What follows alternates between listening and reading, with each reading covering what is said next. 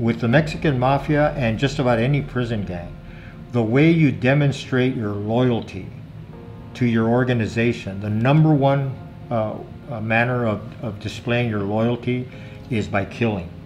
So the more people you kill, especially on an ongoing basis, the more you continue to demonstrate your loyalty to your organization.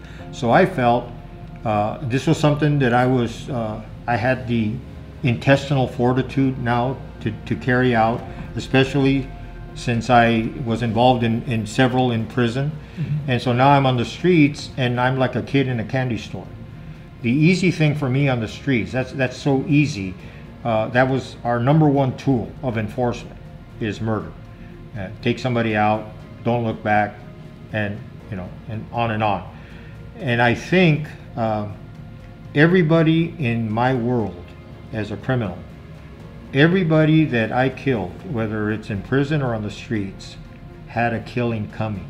We initiated a campaign of installing our own dealers and killing the resistors. And it became very demented when you think of the mindset. We would be in the process of killing somebody. Our time frame was predicated during those times on a Dodger game. And then we'd be at the game eating Dodger dogs and laughing about the victim we had just taken out.